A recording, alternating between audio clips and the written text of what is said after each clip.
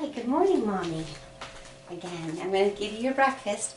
I want people to see, I want Pete and Jeannie and Margie to see how your breakfast usually goes.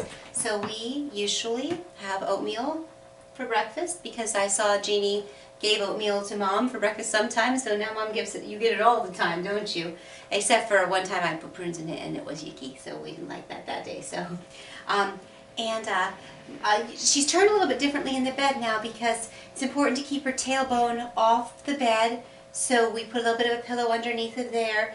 So I usually have her either facing this way a little bit or that way a little bit, or turn to face the wall or turn to face here with the way that the nurse said to adjust the pillows. For example, I have to have her heels up off the bed, so we need to put a pillow under her calves because her heels have soft spots on them that could develop into bed sores. Her skin is really fragile.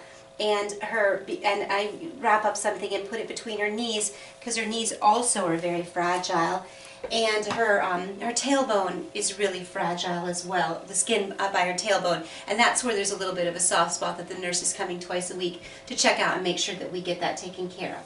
So when we have our breakfast, we read Little House in the Big Woods together every time, just about. This is our favorite book, so we're going to go ahead.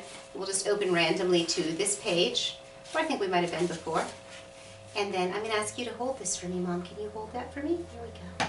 And I'm going to feed you your oatmeal while we read, just for a couple minutes. What's that? What does that look like?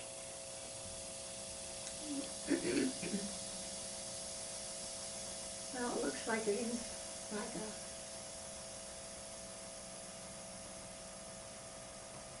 Is it a bird? I don't think so. I don't think so either. Is it a kitten? I don't think it's a kitten either. I don't think it's a kitten either. Is it a dog? Is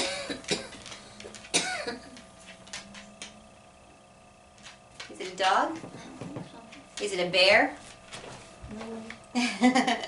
I don't know what it is if it isn't a bear. I'm going to raise your head up just a little bit more. So, yeah, I'm being careful so that you won't choke on your oatmeal. Well, let's have a bite of this oatmeal and then we'll get started. Is it good? Is it sweet enough? Winter days and winter nights. The first snow came and then the bitter cold. Every morning Pa took his gun and his traps and was gone all day in the big woods, setting the small traps for muskrats and mink along the creeks, the middle-sized traps for foxes and wolves in the woods. He set out the big bear traps, hoping to get a fat bear before they all went into their dens for the winter. I think that's a fat bear. It's pretty fat, isn't it? Mm-hmm. One morning he came back, took the horses and sled, and hurried away again. He had shot a bear. Laura and Mary jumped up and down and clapped their hands. They were so glad. Mary shouted, "I want the drumstick! I want the drumstick!"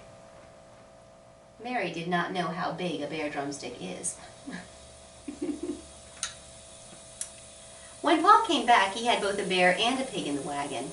He'd been going through the woods with a big bear trap in his hands and the gun on his shoulder when he walked around a big pine tree covered with snow, and the bear was behind the tree. The bear had just killed a pig and was picking it up to eat it. Pa said the bear was standing up on its hind legs, holding the pig in its paws just as though they were hands. Pa shot the bear, and there was no way of knowing where the pig came from, nor whose pig it was, so I just brought home the bacon, Pa said. There was plenty of meat to last for a long time. What's that man holding?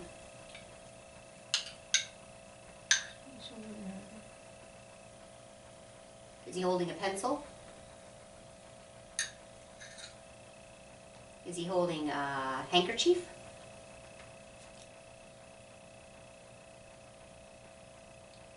Is he holding a flashlight? I don't think so either. Is he holding a hammer? Is he holding a gun?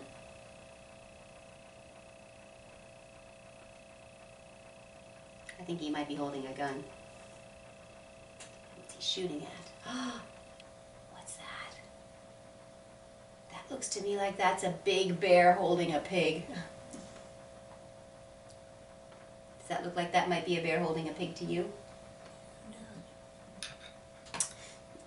Hope we're talking loud enough to get, you're talking loud enough. I know I'm talking, I have a loud voice. Let me get another spoon here. The days and nights were so cold that the pork in a box and the bear meat hanging in a little shed outside the back door were solidly frozen and did not thaw. When Mom wanted fresh meat for dinner, Pa took the axe and cut off a chunk of frozen bear meat or pork. But the sausage balls or the salt pork or the smoked hams and venison, Ma could get for herself from the shed or in the attic. The snow kept coming till it was drifted and banked against the house. In the morning, the window panes were covered with frost and beautiful pictures of trees and flowers and fairies. Ma said that Jack Frost came in the night and made the pictures while everyone was asleep. Laura thought that Jack Frost was a little man, all snowy white, wearing a glittering white pointed cap and soft white knee boots made of deerskin. His coat was white and his mittens were white, and he did not carry a gun on his back, but in his hands he had shining sharp tools with which he carved the pictures. Laura and Mary were allowed to take Ma's thimble and make pretty patterns of circles in the frost and the glass, but they never spoiled the pictures that Jack Frost had made in the night. When they put their mouths close to the pane and blew their breath on it, the white frost melted and ran in drops down the glass. Then they could see the drifts of snow outdoors and the great trees standing bare.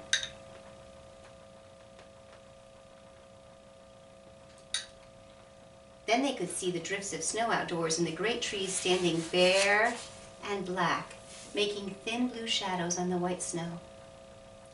Look at them, what are they doing?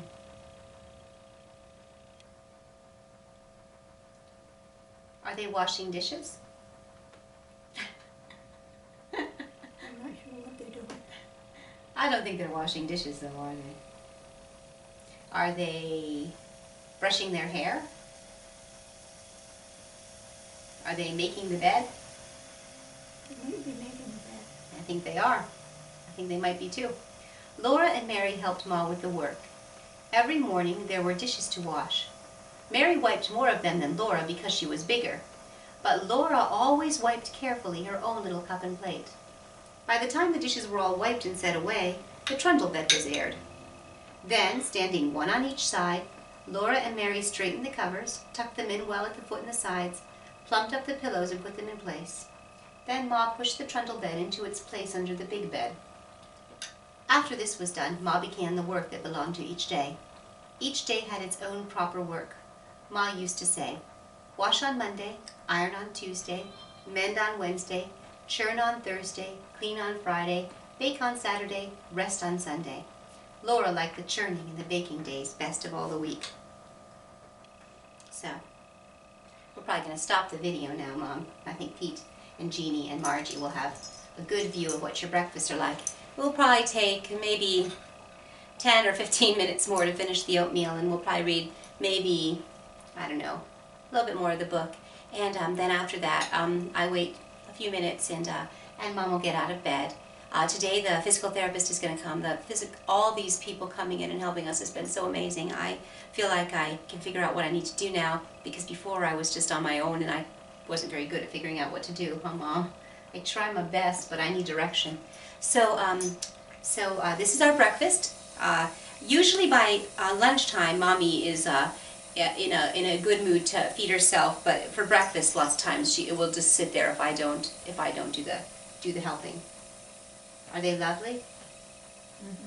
I think they're lovely too. I think they look just as lovely, almost as lovely as you. I love you, Mom. I'm going to just stop this video and then we'll eat, and then we'll read and eat some more.